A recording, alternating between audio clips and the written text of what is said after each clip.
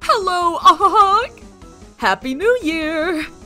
So, welcome to my first ever speed paint on this channel. So I wanted to make a new header for 2023. You know, something that was different than the old one. So this video will show the process of that, as well as me recapping about the year previously. I will be also talking about, you know, the art that you see on screen. But before I do that, I actually wanted to read the recap post I've posted everywhere but on my YouTube community. So I hope it will be enjoyed. Sit back, relax, eat some popcorn, and have some fun. Let's get into it. Happy New Year, honk! So it is now 2023 in Sweden, so I wish to recap on the year of 2022 yet again, and give you all some lovely clowny updates, honk! Before we start though, I should mention that this year has been not the best for me, especially in terms of mental health and productivity on Sinking Road. I really wanted to finish 2 scenes of Sinking Road this year, and I know I could have if it wasn't for everything else coming in between. Specifically about me going CBT therapy for my OCD/anxiety, and then having to resort to SSRIs instead. It's been getting better since then though, so I am happy to have made that decision. As well as some other personal stuff I can't mention, but basically this year has been a lot, and I'm hoping for a better 23. Let's get right into it with 1. This year I managed to finish scene 4 of Sinking Road. I am currently soon done in betweening the first half of scene 5 too, which is awesome, honk! For the new year, however, I wish to finally complete at least 2 scenes like I wished for this year. Wish me luck! 23 will be the 3rd year of production in late April. Hope y'all are excited! 2. I got to finally visit my hun again after 3 years due to the pandemic, around my birthday and Halloween. That also explains why I've been quite busy this year. To be fair, can you blame me? It's the love of my life after all. Number 3. In September, I released a visual novel called The 7 Living Sins. A trailer for it can be found on my YouTube channel, but also a full gameplay in case, you know, you have a Mac or for whatever other reason you just can't play it. Since it is mostly story driven and not really gameplay driven, you don't really actually need to download it to enjoy it. So do what you are most comfortable with. Even though I had to rush it at the end because it was for the Sunofest jam on itch.io, I am super proud of it, and people seem to have loved it. In fact, I still can't believe it, but fucking DreadXP wrote an article about it! I'll link it in the description. Seriously, one of the highlights of the year. Still makes me shit in happiness. 4. In October, I managed to complete this year's Halloween project, Öyvind's Mansion Visit. If you haven't seen it, it should be on my channel. It's probably one of my most advanced Halloween projects since Wayward's House, but due to that, it was delayed. So happy that despite the delay, that you guys felt it was worth the wait. Because I'm surely super proud of it. I'm so happy you guys enjoyed it too. Now, for this year, I'll be planning a lot earlier because what I'll start for next year's Halloween will be a project I do every year until that story ends. I won't say what it is yet, but let's just say, keep your eyes peeled, honk! My catchphrase is a hint. Number 5! Released my 100% orange juice mod to the world. That should be one of my newest videos. I've also streamed it, that should be in the live tab. In a semi-unfinished state, mind you. But literally only some days after I released the mod, the main game released 3 new characters, so I don't think you guys can blame me for saying fuck it and releasing it publicly anyway, right?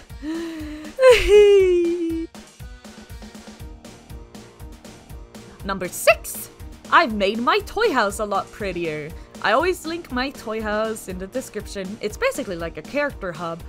It's where you can read about all my characters and see pictures of them. You know, mind you, I haven't written every single bio for them yet. I have so many characters. But, you know, for the most important ones and the ones I show off a lot, I've written bios for. So you can go read that. I started diving into CSS and more HTMLs on my page, so it's an exciting thing.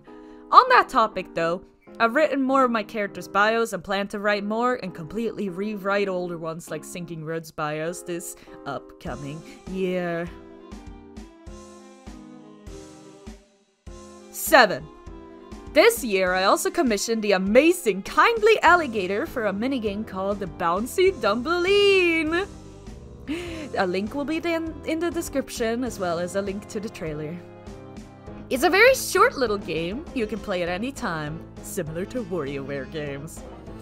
And it's super simple. Try to get to 100 points, I dare you.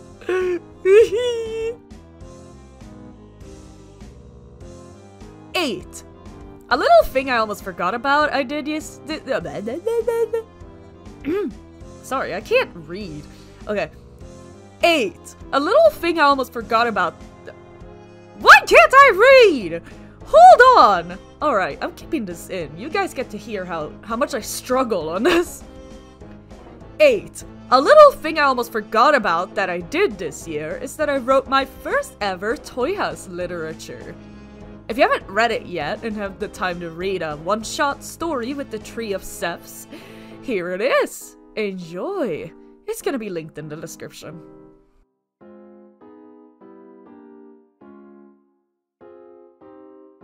Now, the question lies. What are some goals for the new year? Well, I'm hoping to finally make my Neo cities and promote my Patreon more. Plus, maybe post some more merch. Some smaller shameless plugs there. I'll link them in the description. Though my Patreon should always be in the description. Then I am hoping to reach 2K on Twitter. Again, that will also be linked in the description. Says I have reached 2K on YouTube this year, which was ultra exciting! Oh, super excited and happy about that. Thank you guys so much, it really means a lot. Then I just wish to get closer and talk to my pals more. They've been keeping me motivated for years with my projects, and I wish to get even closer to every old and new friendo of mine. That is all for this year. Quite a lot, ain't it? I'm as shocked as you are. Let's hope 23 will be even crazier. I hope y'all take care, and Happy New Year's.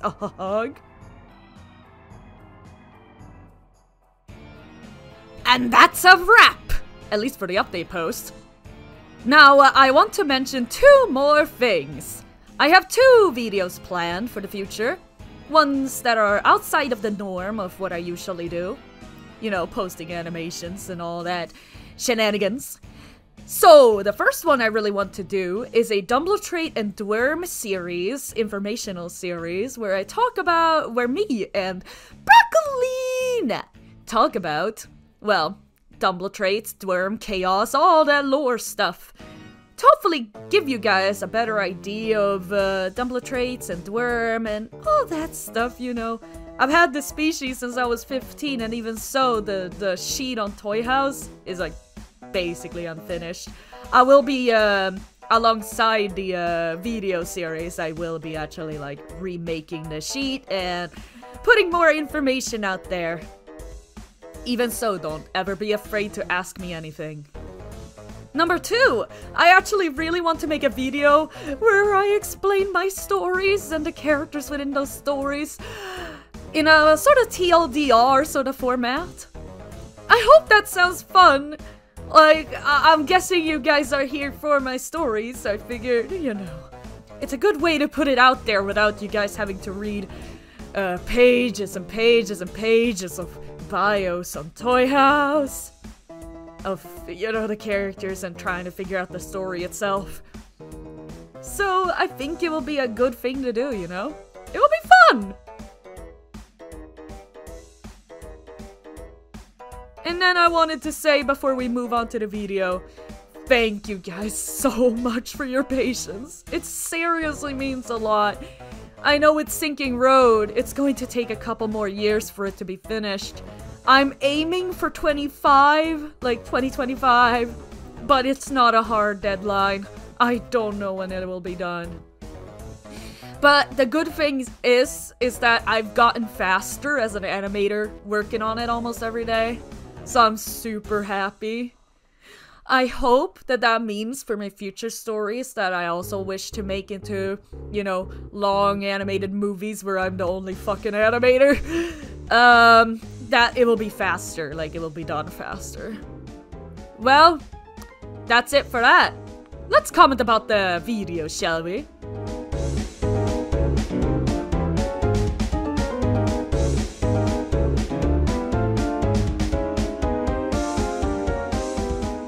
So currently I've drawn myself and Broccolina, and now I'm drawing Boris. I love drawing Boris. Now see, in this composition, I got very inspired by Delightful. That's also why I'm doing a speed paint, because she did a speed paint of her header and banner and stuff, and it was so fun to watch, so I wanted to do it too. And I was inspired with the whole layout of the characters and everything. Obviously, because of that, I couldn't fit in all the characters, and there were some I forgot to add. But I will be updating the header with some, like, mini additions in the future. Oh, look at the squad.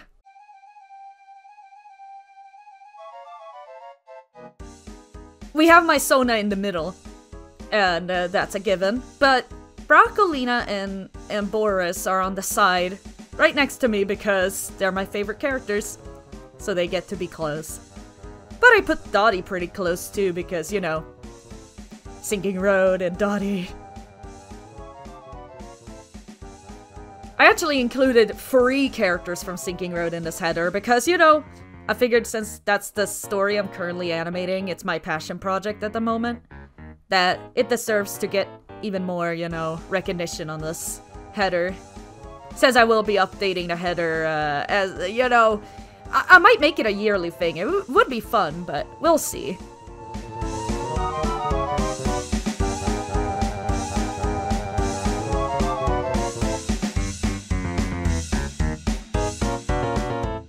I've always really liked the asymmetry I gave Dottie.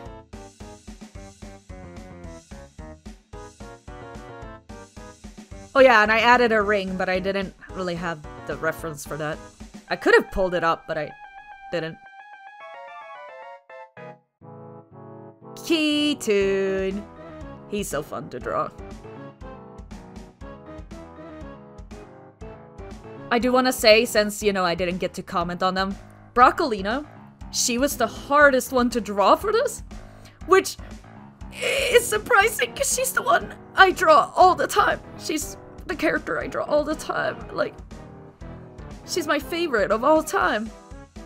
Yet, I was struggling the most with her, but I'm proud of how she turned out, so, you know, the struggle was real, but very worth it.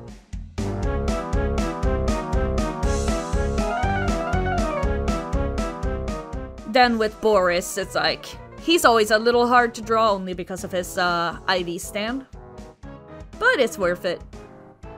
It's surely a character trait I do not want to remove for simplicity. More disability rep. It's needed.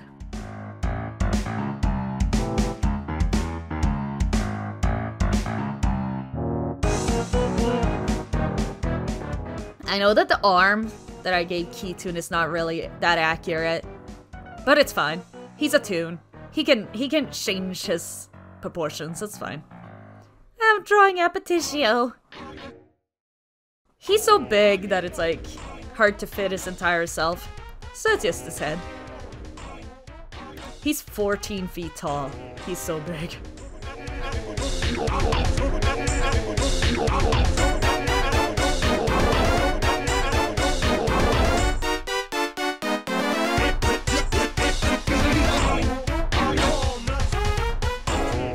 Oh yeah, by the way, I made all the music that's playing right now. Including this one. Don't ask what kind of drugs I was on when I made it. The type of drugs I was on was this.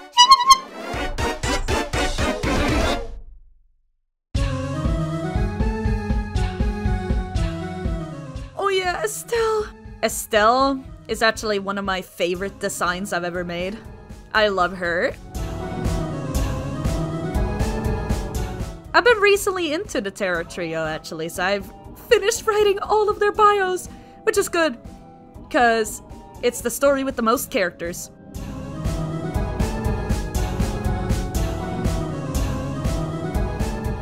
Estelle is my daughter. I just love her.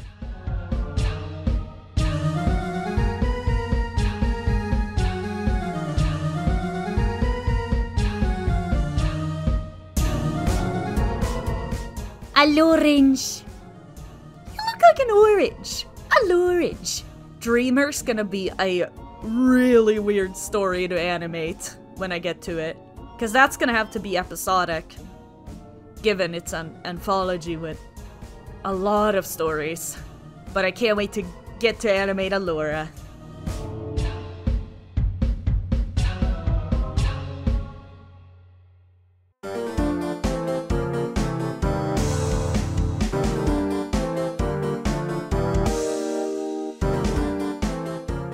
Fun fact about Dreamer. The story that made me make Dreamer was actually Charlize's story.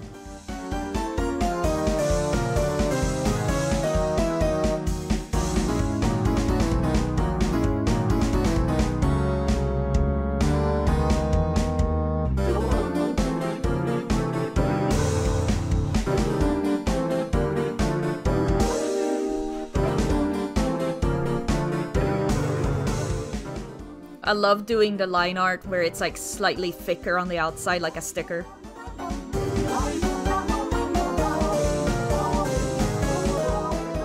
Ah, Two-Tone. He's so in the back, it's hard to see him. But at least he's recognizable. His beautiful eyelashes and eyes.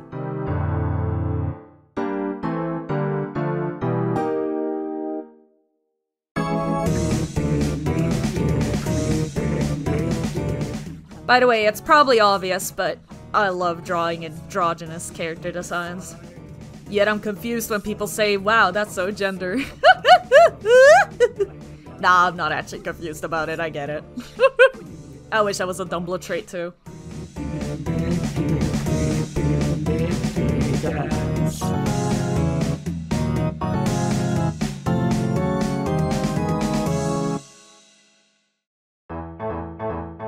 Oh, Gizmo. She's also very close, because I consider her my third favorite. It's super hard for me to pick third favorite character, because it's like, Broccolina, obviously number 1. Boris, obviously number 2. Number 3? Oh, I don't know. But I think it's Gizmo. She's just been around a lot, and I just love her. I've drawn her a lot, and she's just my baby. I call her baby, but she's 25, so she's older than me. At least until I turn 25, because my characters don't age, but I do. Or, well, that's sort of a lie. I mean, they age if they do in lore, but not when it's actually their birthdays IRL.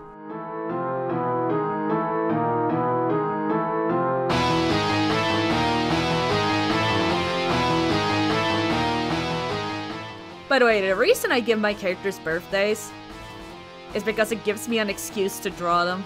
Yeah. I hyperfixate about my own characters. Sorry, not sorry. Be patient with me. I have autism.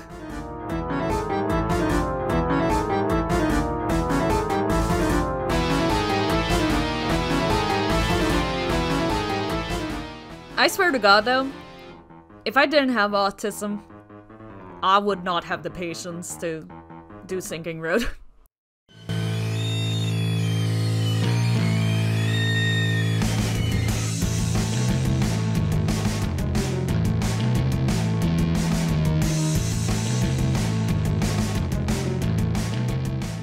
Ehira. Sense of Mystery is a weird story. Kind of dark. It has some silly aspects like all my stories. I always include some comedic thing in it. But it's pretty dark.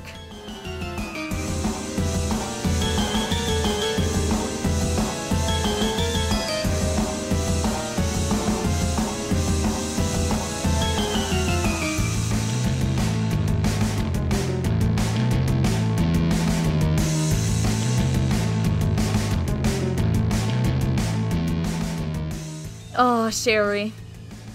Sherry's a really fun character. Some fun facts about her. She was supposed to be an adopt. I just did her from a palette challenge.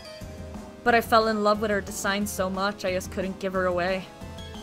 I'm happy I didn't, because I came up with Sherry for it. And then I sort of decided that, you know, her and her gang suits, the suits! That was unintentional! Suits the, card suits. She's hearts. Quartz is, clubs. Azul is spades. And Forest is diamonds. By the way, I have no idea when I'll finish Sherry. It's sort of a side project. I'm working on it. Like, but because it's not my priority, it's just sort of on the side.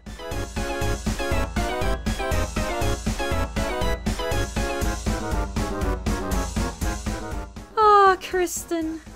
So many people think you're so pretty, but she's ace in both aspects. Aromantic, asexual, arrow ace. See, I don't remember these terms. My hun is a lot better at it.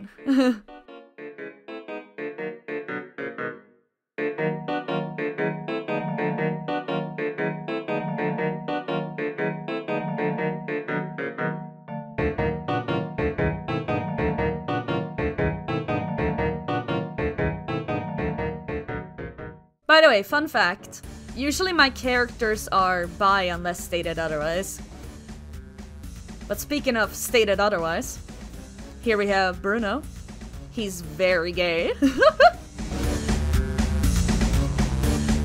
Now, something sad to say about Bruno here. I miscolored his nose. Don't judge me. Look at it. It looks like ass. It's fine.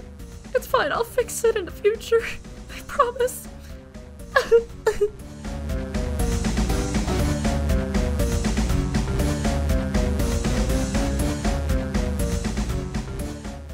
Ooh, Keter and Dot. The Tree of Sephs has become one of my favorite groups of characters. I just love them. They're silly goobers. My screen blows. Oh, my screen blows. My scrungly glee glows. You're the blurb of my life.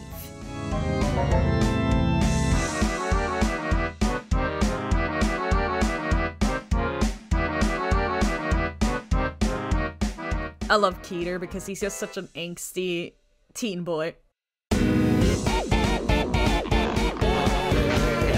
Well, look at this! I did all the composition off screen, but here it is! All finished! Thank you guys for watching, and Happy New Year!